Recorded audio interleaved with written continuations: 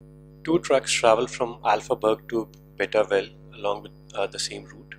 Speed limit for the first 30 miles is 60 miles per hour. So let's say this is the entire route from A to B.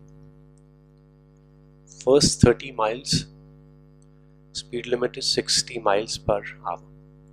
Speed limit for the next 10 miles is 40 miles per hour. So next 10 miles, it's 40 miles per hour. And for the final 60, it is 55. So the final 60 miles, it's 55 miles per hour. So the entire route is of 100 miles. F has a maximum speed of 70 and truck S has a speed limiting governor installed to cap its maximum speed at 50.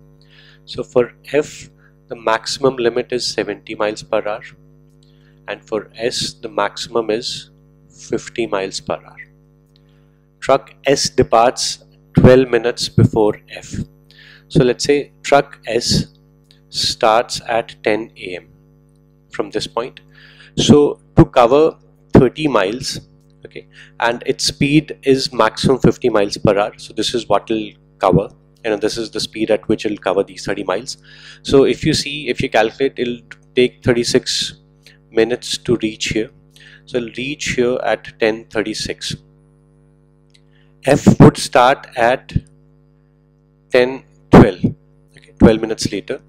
So, and it will, its maximum is 70 miles per hour, but the speed limit here on this route is 60 miles. So it'll have to travel at 60 miles per hour. And to cover 30 miles, it'll take 30 minutes. So it'll reach this point at 10:42.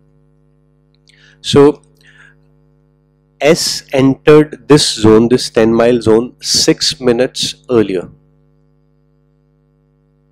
Okay. So for this 10 miles, the speed limit is 40 miles per hour. It's less than the maximum of both. So both will travel at 40 miles per hour along with this route. So we don't need to calculate anything. Both will take same amount of time to cover this particular part. Now, what it means is S will reach this point 6 minutes earlier. That means by the time F reaches this point, S has already traveled for 6 minutes. So let's take this separately. This 60 miles we are talking about. When F reaches this point, when F enters this zone, S has already traveled for 6 minutes.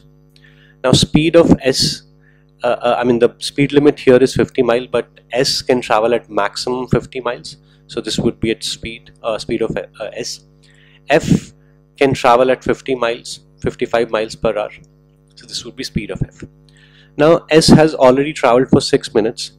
So in 6 minutes at this speed, it will cover 5 miles.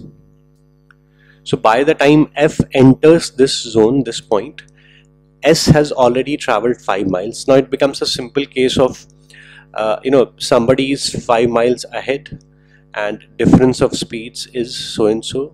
So we'll take 1 hour. F will take 1 hour to catch S. So F after entering this point will take 1 hour.